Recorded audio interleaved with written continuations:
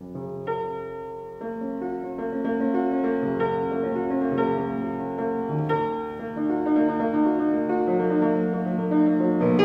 name is Els Biesemans. I was born in Antwerp and now I live in Switzerland.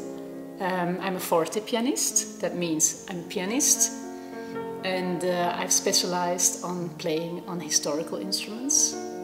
Meanwhile, I have a little collection of instruments and I like to travel with them. I play lots of repertory, mainly from the 19th century, and I also like to play some music that is not known so much. I like to go and search in libraries to find some pearls that are hidden and then to bring them back to life.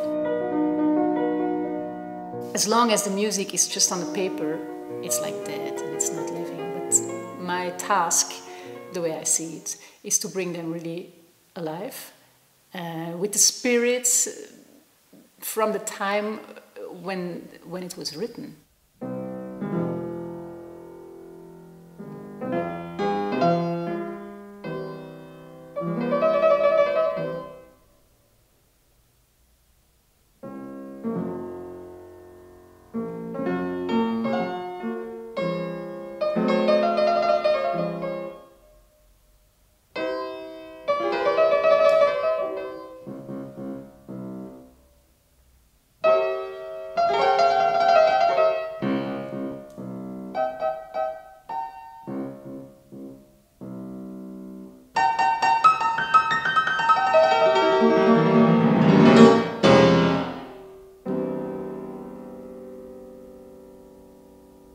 Of course, it feels a little bit exotic to play on these pianos, and it's also a privilege. And people hear immediately the difference. And everywhere where I come with this piano, I play, for instance, Mozart, they hear a completely different Mozart as they are used to. And it's fascinating. And I have the feeling in a time like today, where there is so much loudness, there's lots of chaos and not so much concentration, these more soft and friendly sounds are really asked for, and these sounds go straight to the heart.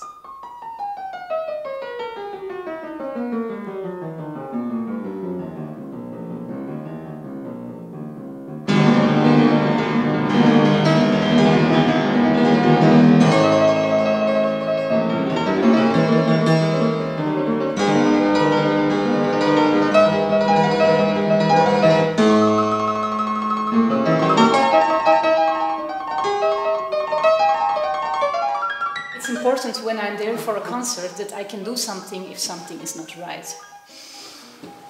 So here they are. There is a very direct link between keys and strings, and that enables fast playing, but also very controlled playing, of course. Sometimes I have the feeling that I'm born in the wrong century. I love the 19th century, I feel very connected with it. And these pianos are a way for me to live in this century.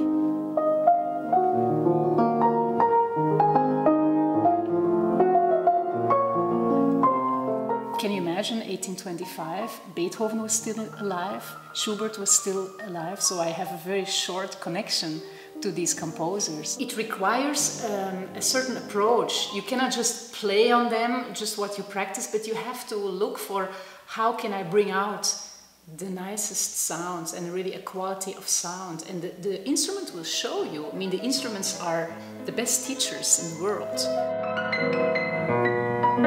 It's really enjoying the sounds and the quality of the sound. Like you make a nice meal and you want to have a really, really good taste, you know, with some flavors of this and that, and just the perfect mix. And then if you put it in your mouth, you say, wow, I'm just melting, you know, because it's so nice. And I think these pianos, these sounds, have the same effect.